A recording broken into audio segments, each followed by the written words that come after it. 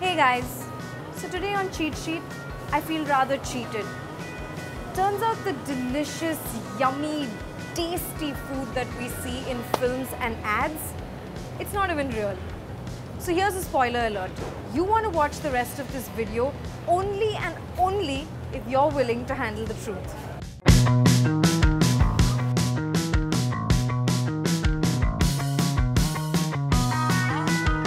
Swati, it's so much fun to be here at the food studio. And I'm glad you could make it here. Thank you. I've warned viewers that you're going to bust a lot of myths when it comes to food in films. But let's start at the very beginning and understand what is the role of a food stylist. We have to just make sure that the food is pretty for the camera.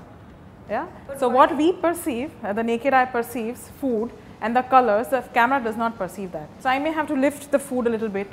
I may have to enhance the color of the food a bit and the height of the food. Maybe I need to undercook the food because the freshness of the food comes across better.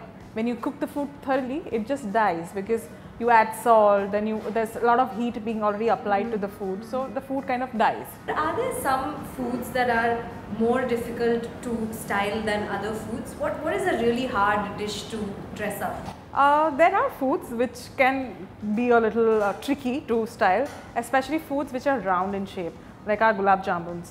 Okay. Or the laddu for that matter. So you must have seen like this plate and you have somebody stacked up the laddus. And it looks so delicious. Delicious. What happens is if it's a still shoot, then it's even worse because you're living with that image. And when you start arranging these circular things, what happens, there is negative space between the triangle that gets formed between the three laddus. Who would have thought? Exactly. And that hole, that black hole looks like, I was conjuiced in putting those laddus. So how do you manage something like that? What we do is we cut half a laddu, we put it behind so that there's some laddu being seen and you don't get caught. Wow. And are these laddus and food in general that you use, is it edible? Like yes. The models can eat it safely? Absolutely. And what happens is in some of the shoots where actually people have to eat, they tell us beforehand that look, it needs to be edible. So we tell them that it's edible food. What we do is we don't put salt. Now I haven't heard anybody dying of eating raw vegetables. So it's fine, So till the time it's undercooked, but it's cooked, it's hygienic. I'm very excited to go around your studio and find out all the tricks that you have up your sleeve. So you promised to show us a Okay, so the cat is going to be out of the bag.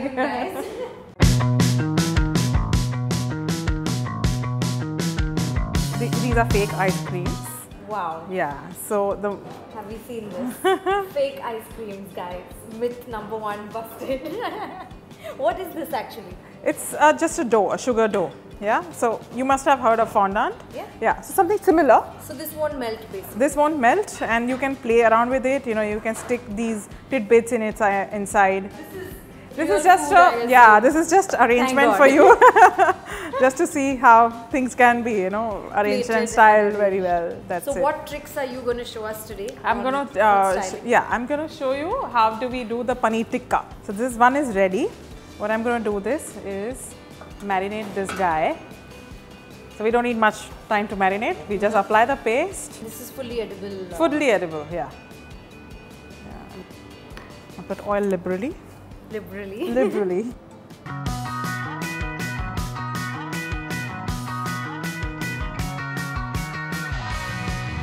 So when the directors tell us, I need the paneer tikka in 5 minutes, we have ready. All you do is just open the gun and that's it.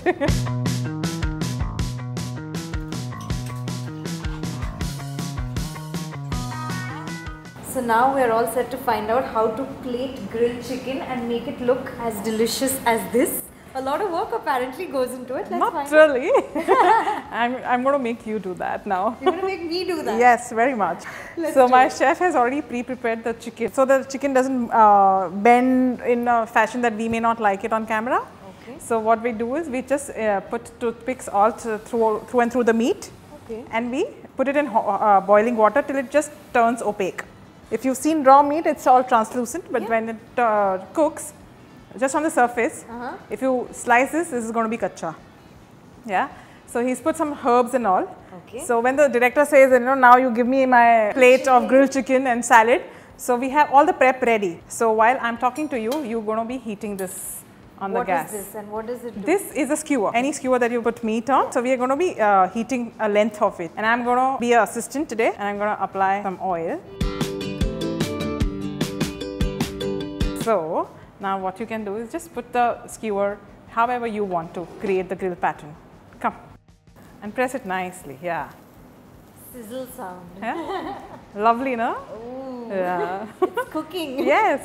So you have to just heat it till it's like red hot. And then just pierce it into the chicken. Yes, yes.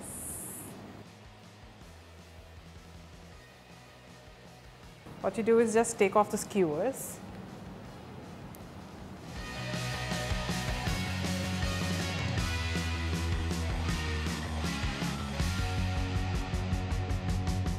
And that's it, you're done. Perfect. We're done. Yes, very Plate much. of grilled chicken. What did it take us? 3 minutes?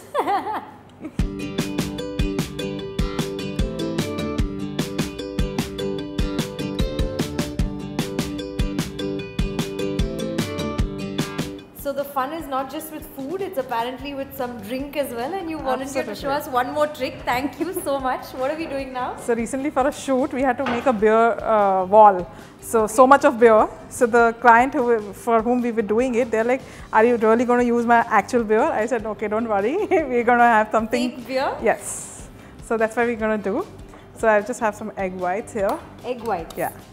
And we put some icing castor sugar here. So castor sugar and egg whites. Just egg whites. In yeah? equal proportion. Yeah, and an extremely clean bowl. Okay. No water. Yeah. So the froth is ready. And it's just egg. Yeah, it's just egg. And then I have this liquid. I've already put some color in it, which can resemble water with just food color. Yeah. So we just put some color. Okay. And I'm putting some glycerine so that it gives some body to it, and it's just not liquid and thin water. Yeah. I'm going to give it a stir. So the beer needs to be chilled. So Why do we have Vaseline? to chill the beer. What? So there you go. All you do is pour this liquid.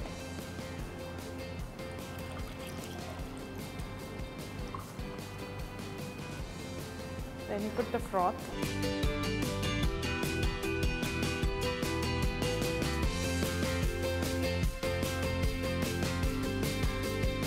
And then, before he shoots a very tight close-up of something like this, all I do is just add a little bit of. And not drinkable, but looks absolutely Like a beer. delicious. Well done. What is the best part about being a food stylist? What do you love the most about your job? Just being around food. I love it. I would love to take your job any day. Thank you so much for allowing us You're into most Food welcome. Studio. Everything looks amazingly delicious, and I've learned a few tricks. So now I can't say I just know how to boil egg. Thanks so I'm much. glad. Thank you for having us. Same here. Thank you so much. Thank you guys for watching. Stay tuned to Cheat Sheet. So guys, if you like this video, please Like, share, comment, and subscribe to Film Companion. And next up, maybe we'll cook up a storm together. that should be on the case. Done deal. Thank you.